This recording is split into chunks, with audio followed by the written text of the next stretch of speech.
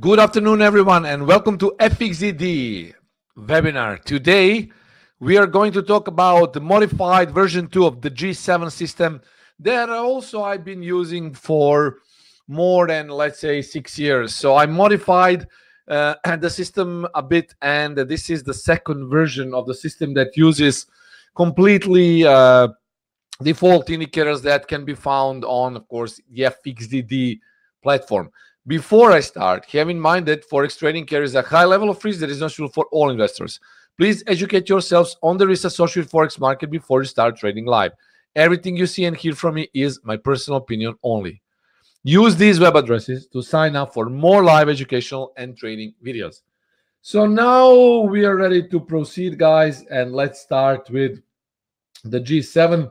I will actually open the chart, and I hope that this will be very clear. The system is pretty much straightforward, and as I said, it uses custom made indicators, uses default indicators made by the MT4 development team, and they can be found on the standard FXDD MT4. Okay, so give me a few seconds just to pull it up. So let's see the template.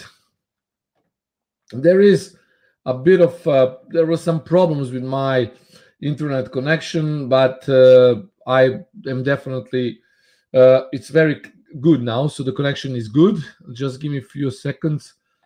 Okay, there is actually the template that I'm going to create right now.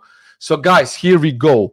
For the G7, you can open the template that is blank. So we will just put the blank template. Just let's see. Okay, here we go. And this is it. Without the Camarilla, you can place any other pivot you want. So this is it. We also don't need these indicators. This is old version. And we go with let me check.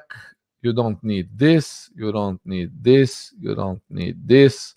What we are going to use is, the only thing that we are going to add is, of course, Fibonacci retracement tool. Now, let me start with the G7 version 2. Here is the list of indicators that we are going to use. 200 period simple moving average set on close. I put it as a red color. Next one is 100 MA, okay, put on simple and apply to close. It's a blue color. The third moving average that we are going to use is a green, lime green color. You can, of course, choose whatever color you want, but this is my take. 50 period simple moving average apply to close. Okay, and we have Bollinger Band set on 100 with a 2 period deviation.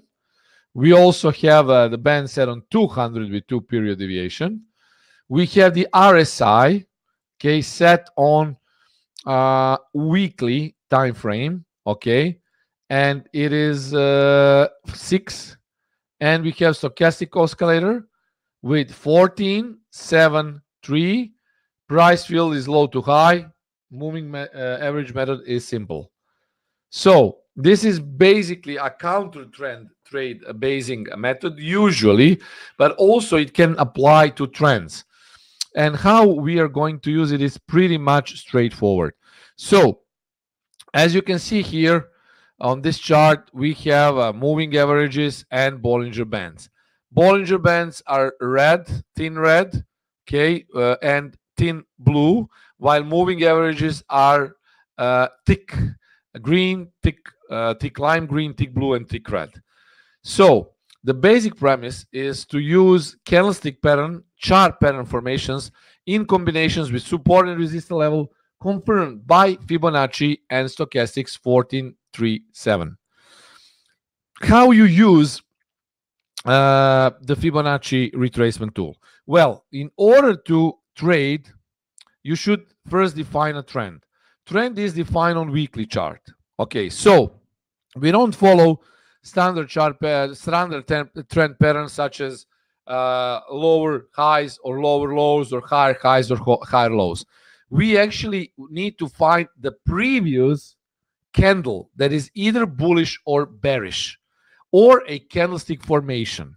For example, the euro dollar shows a form of hammer or a piercing line, because the previous two, let me show you quickly, previous two candlesticks have been fully, this is a fully bullish pattern.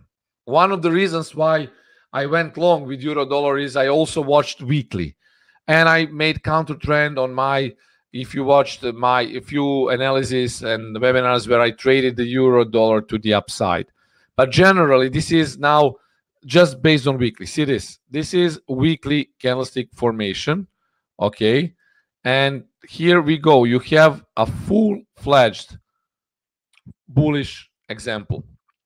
So you have a bearish candle and a bullish hammer that almost looks like a piercing line.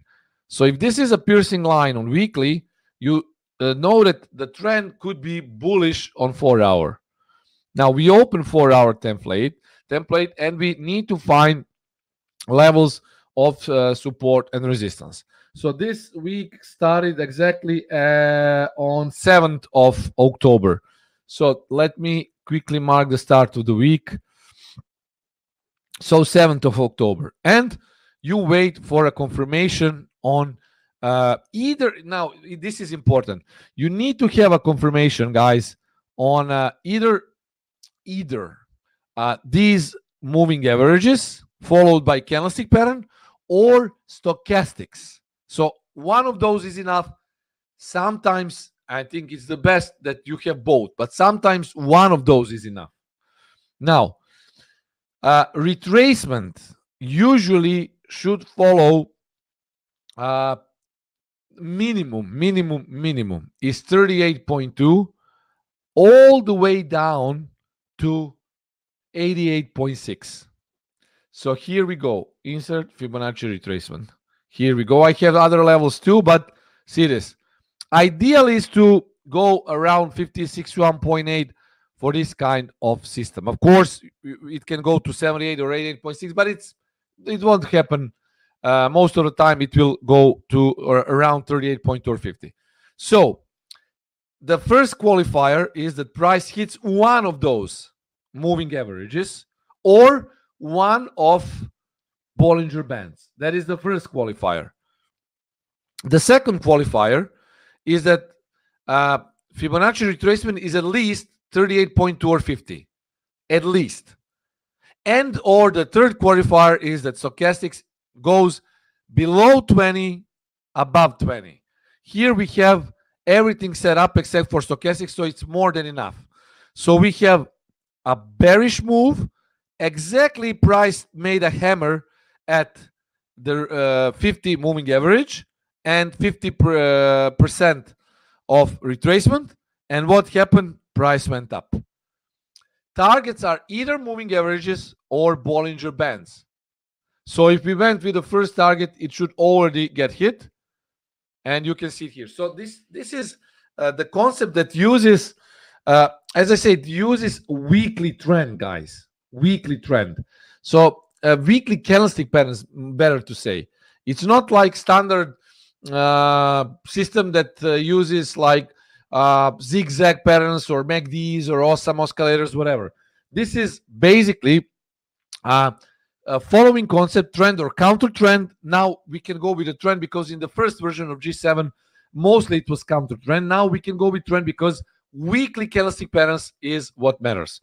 Of course, you can use some maybe indicators that can show you which candlestick patterns are bullish or bearish. But, you know, I always like to see pin bars, hammers, Marubozu, piercing line. Those are my favorite, guys. And watch for that. So quickly, let's run it down one more time.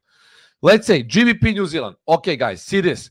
GBP New Zealand, obviously, this is bearish. So we want to watch for bearish trading opportunities.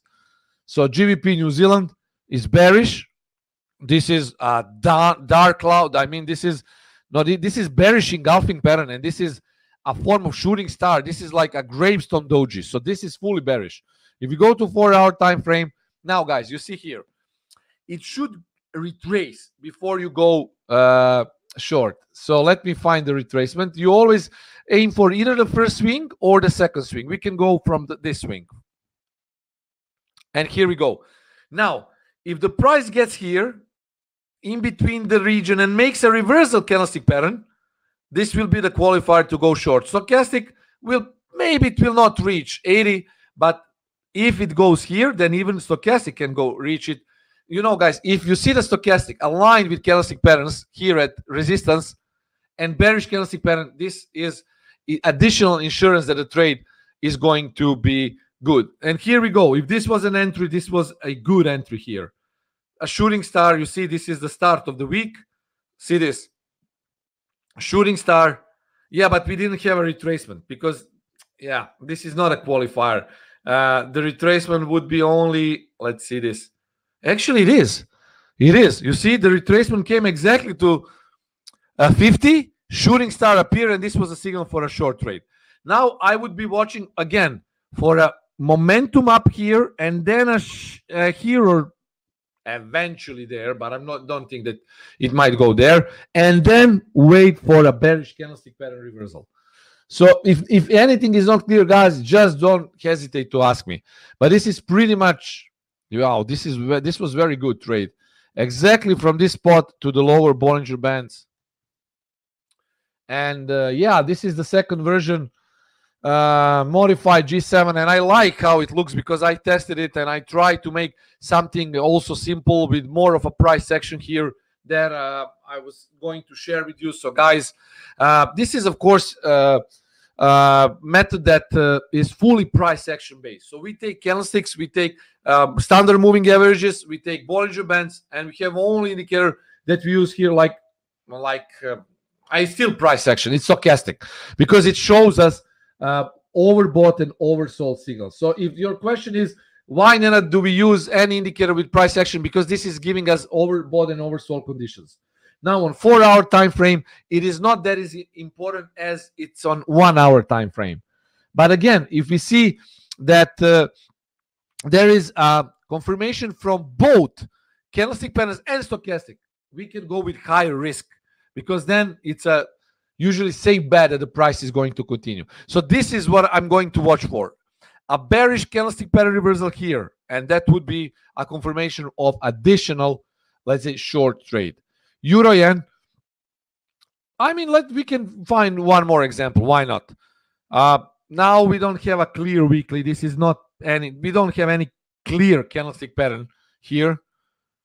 GBP Australian dollar bearish, guys. So we are going to watch for GBP Australian dollar bearish entries. See these last two candles. This is engulfing candle. This is a shooting star. Again, how I teach people about candlesticks. It's not like Steve Neeson standard education. So whenever the wick is twice as long as the body, the candlestick is either bullish or bearish. So in this example, the wick is twice as long as the body, and definitely this is a confirmation of a bearish move. And if you go to 4-hour time frame, so we can watch for bearish reversal signal. So where would we go with a short entry on GBP Australian dollar, going from this swing to this swing? Well, here again, if I see a candlestick pattern confirmation here, okay, then I would go with a short entry here, or eventually 78 at 18.6. But this is the bigger confluence because it has 50, it has 61.8, it has two moving averages. So this is stronger resistance than original ones, 88 or 78.6, because we don't have a confluence.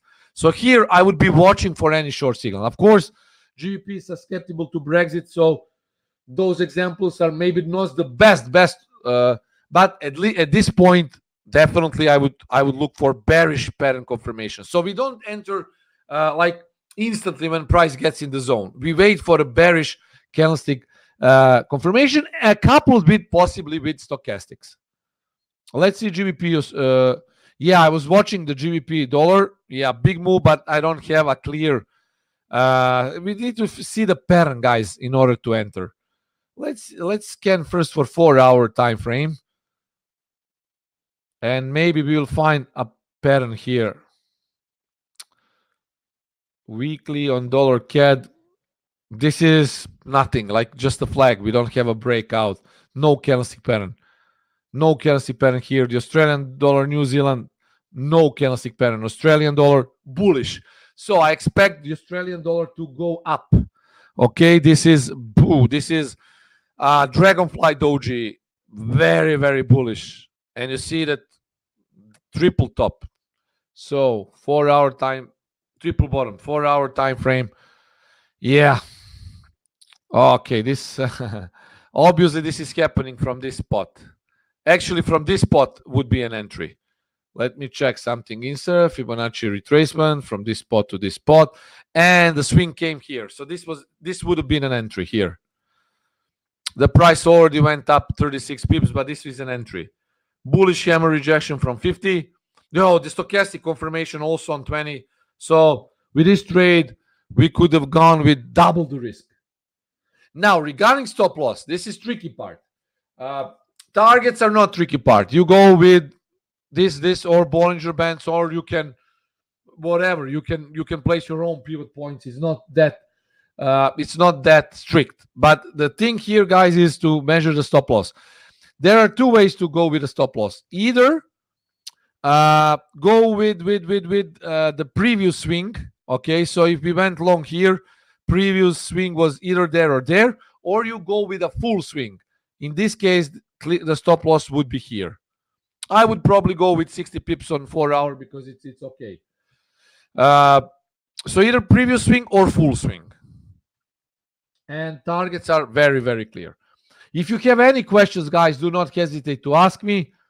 Let's check dollar Swissy because I have a long here. This is a long candle. This is not, but this is shoulder head shoulder formation. So we have a bigger picture here. Shoulder head shoulder. Actually, I traded this on my Camarilla MACD. So basically, it aligns with G7 too. And this is it. I might call this system a G8 because it's fully modified from the previous version. And this is bullish. And my entries are in profit now. And let's check something. Previous swing. If I go with previous swing here from, okay, this is the start of the week. Swing low, swing high. Yeah, 78.6 rejection. So this would have been an entry. Exactly very close to my Camarilla MACD entry here. This is a form of piercing line bullish. Rejection straight from 78.6. Yeah, this is very, very good. Usually we'll find trades between these moving averages. They're very, very, very clear. So guys, you can use this. Of course, we are going for probably I might code also indicators for this G8. I will call it. And there will be maybe I will code a candlestick pattern indicator. So it can show candlestick patterns that are valid automatically. We don't need to guess. Then the indicator might chart the zones automatically. And if stochastics confirm it, then trades are taken with double the risk. I still need to, of course, take time for that, but this can be also used as it is now. So feel free to use it. And when I code indicators, of course, you will know that. I hope that you enjoyed the webinar. I wish you a great trading. I don't see any questions. So I assume everything is clear, and I will talk to you soon. Let's make pips. Cheers, guys. Love you all.